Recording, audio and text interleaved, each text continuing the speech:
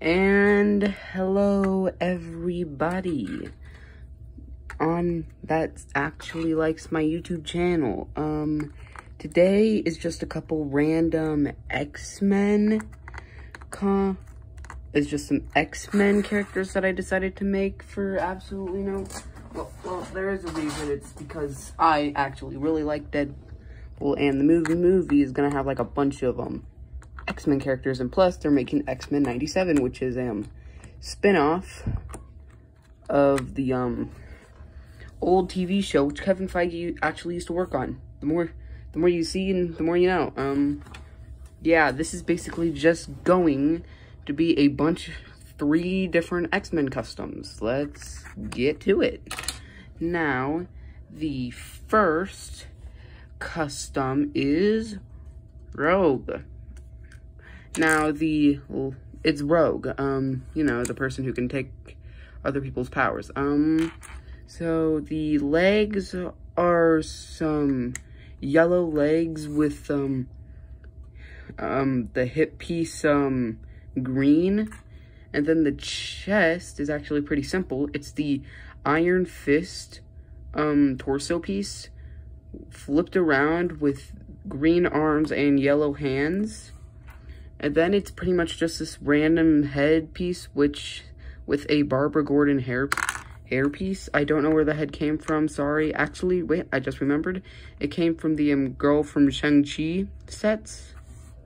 Yeah. And if you don't know who Rogue is, she is that person from the X-Men movies who like touches people with her hands, who touches people, and then she can take their powers. So, that's basically it for this custom. The next custom is going to be Iceman. Now, the legs are going to be just some plain white legs, but with the hip piece again replaced with the Zane Lego Ninjago movie, torso piece. And then, the torso is again a Zane torso from, Forbidden Spinjitzu Zane torso to be exact, with white arms and hands. Just plain white. And then the head is actually custom made. It is basically just a skeleton head, but the mouth is erased off. Don't do this if you only have 1 skeleton head. I am lucky enough to have 2. So that's why I did this. But, yeah. Iceman is that man from the X-Men movies who basically can turn his whole body into ice and is like Frozone. Rogue, where's my egg, Gene? Frozone, hashtag Samuel L. Jackson. Anyway, that's basically it for this custom. And a lot of people don't know who he is, so. Alright, actually, let's just.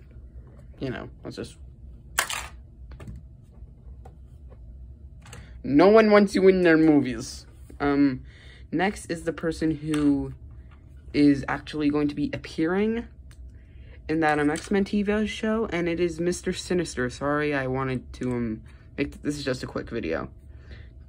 Now, the legs are from Nick Fury, from the Spider-Man No Way Home set with like Mysterio and that droid and Spider-Man and the Nick Fury. It has this card built. Don't know what it is exactly. Sorry about that. It's basically No Way Home Nick Fury. Sorry, but the torso is from Nightwing, Red Nightwing, but with black arms and white hands. I know, 2 people with white skin in this video. The cape is just a normal black cape. And then the head is my other skeleton head, since he's like Sinister, with the Ninjago movie Cole hairpiece. And yeah, Mr. Sinister is basically another X-Men villain who he was the villain in that Deadpool game. Yeah, he's appearing in the X-Men 97 TV show coming out. Not soon, actually. I don't know why I made this video this early. I would have forgotten about the TV show, honestly. Not planning on watching it. Yeah, that's basically it for my Mr. Sinister's custom. Yeah.